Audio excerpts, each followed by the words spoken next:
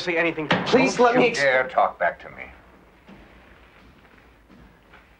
It's bad enough that you've wasted your time with this absurd acting business. But you deliberately deceived me. How did you expect to get away with this? Answer me.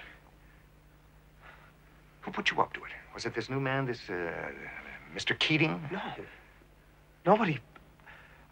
I thought I'd surprise you. I've gotten all A's in every class. I wasn't going to find out. Oh, my niece is in a play with your son, says Mrs. Marks. No, I say, you must be mistaken. My son's not in a play. You made a liar out of me, Neil. Now, tomorrow, you go to them and you tell them that you're quitting. No, I can't. I have the main part. The performance is tomorrow night. I don't care if the world comes to an end tomorrow night. You are through with that play. Is that clear? Is that clear?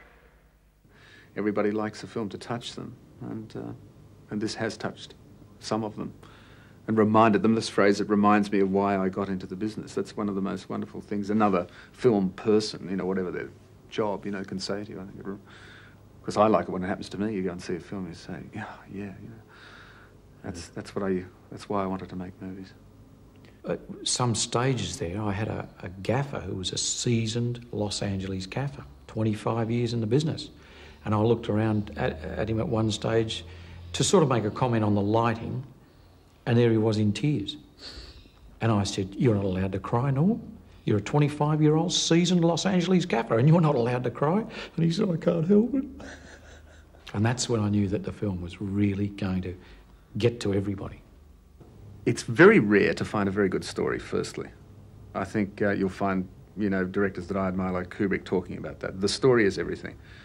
And this was, having finished that screenplay, I was surprised that the screenplay writer hadn't written a novel. It was dense enough to have been a very good novel. He had enough characters, enough situations, and so on to make a fine book. And I asked him about it later. I said, what a dangerous thing to float all of those ideas out onto the Hollywood market. I mean, it might have fallen into the wrong hands. He said, he told me some horror stories where, you know, actors were going to play it with a beer can in front of the class and whatever. So number one, it was the story values that appealed to me. And as far as I'm concerned, that's all I look for. A good tale.